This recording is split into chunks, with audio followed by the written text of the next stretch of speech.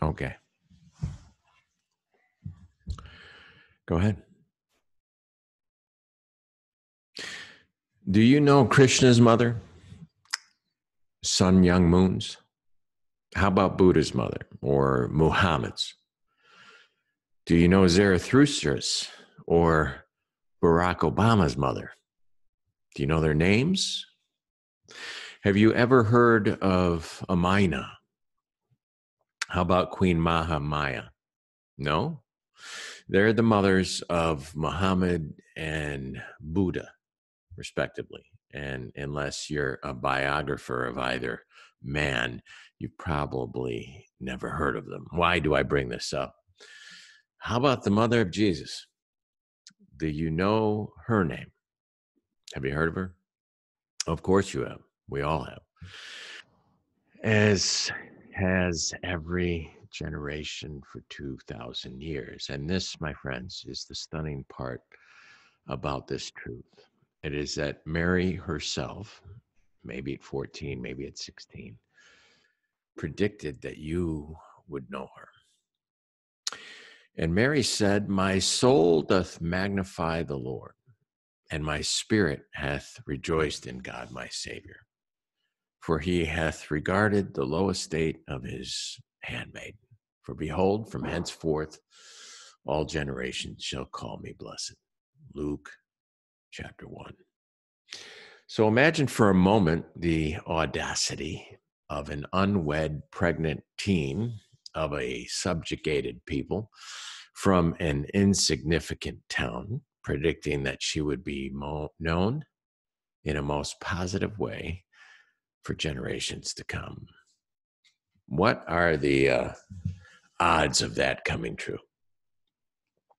Setting Mary aside, let's do a comparative statistical analysis by choosing for her competition the most prominent woman of the first century. If I asked you to identify the most famous woman of the first century, a mere 30 years after the death of Christ, would you be able to tell me her name? What if I told you that she was daughter of one of Rome's most celebrated generals and great-granddaughter, great-niece, sister, wife, and mother to 5 different emperors? Would it be fair to pit a hillbilly Jewess against royal Roman blood? Yet history has already turned the page on Agrippina the Younger. The mother of all wages, what would you set the odds at if in the first century you were asked to pit Mary of Nazareth, wife of the carpenter, mother to Jesus, against Julia Agrippina, great-granddaughter of Augustus, great-niece and adopted granddaughter of Tiberius, daughter of Germanicus, sister to Caligula, wife to Claudius, and mother of Nero, a woman who virtually ruled the Roman Empire for the first half dozen years while her son got his sea legs on. How would odds makers have set the bet as for who would be known in 100 years, in 1,000, in 2,000?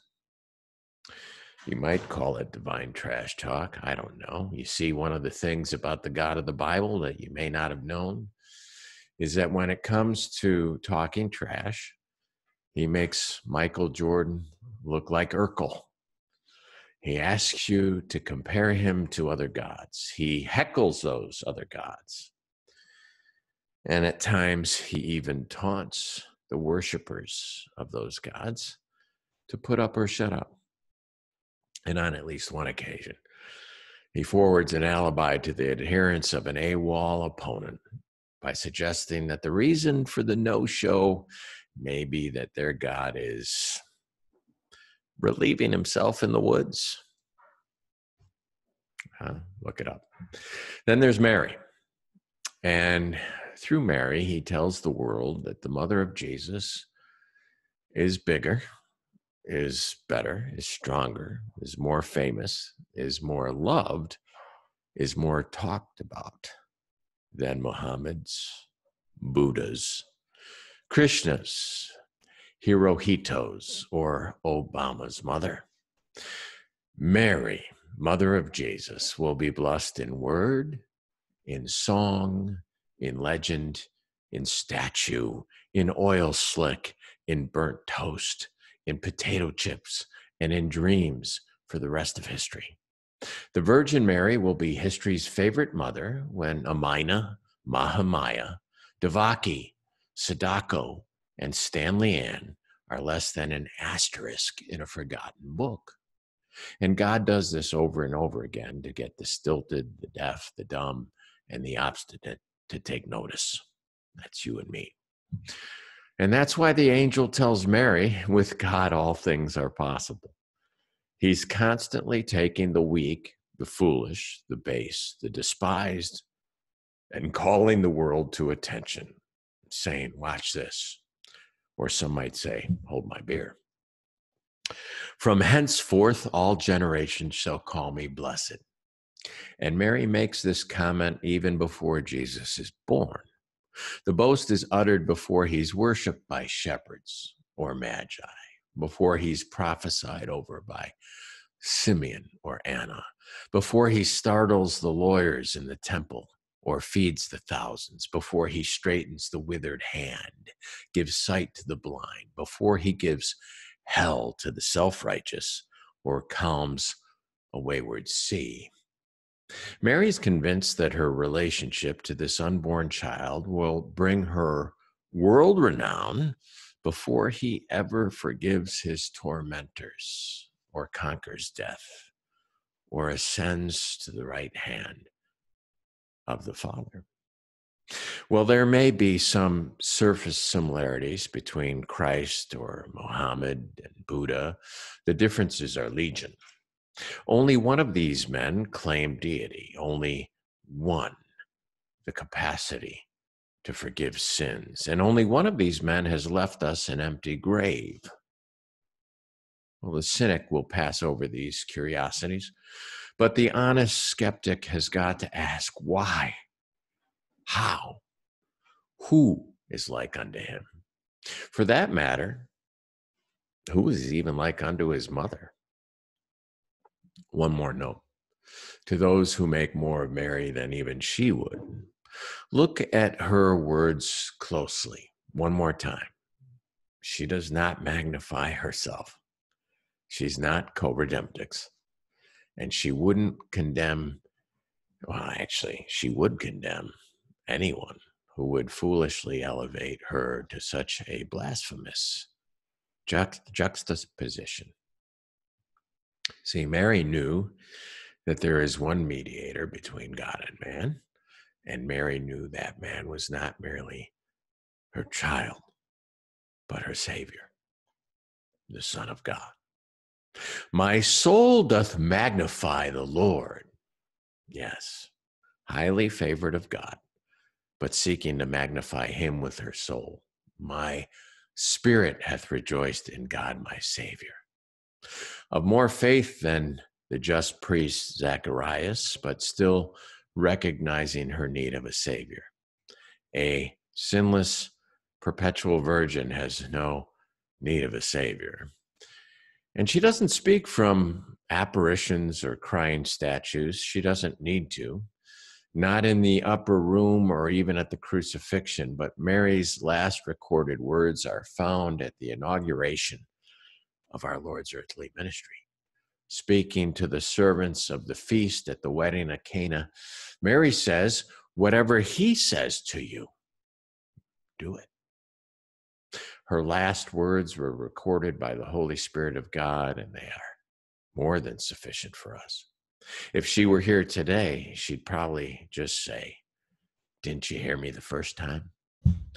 Hear ye him and get to it. Why do we not hear from Mary, the mother of our Lord, after the wedding? I believe the reason is caught up in the baptizer's admonition when he says, he must increase, but I must decrease.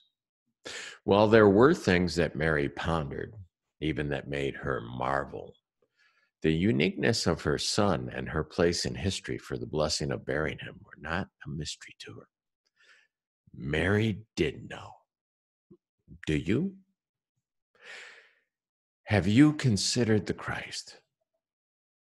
For God sent not his Son into the world to condemn the world, but that the world through him might be saved. He that believes on him is not condemned, but he that believes not is condemned already, because he's not believed in the name of the only begotten Son of God. He that believes on the Son has everlasting life, and he that believes not the Son shall not see life, but the wrath of God abides on him. John 3. Friends, I hope you have a joyous Christmas. May God bless your time together in family and friendships. May you be alert to those who may be hurting at this time of the year, and may we always keep in mind that the light of the world is a man, is Jesus Christ. And he came to seek those who are lost, to straighten the withered hand, to free the prisoners. And this is the day of salvation. So go ye into the world and do likewise. Be his hands and his feet. Speak as the very oracles of God. And what a great New Year's resolution would that be? Thanks for listening.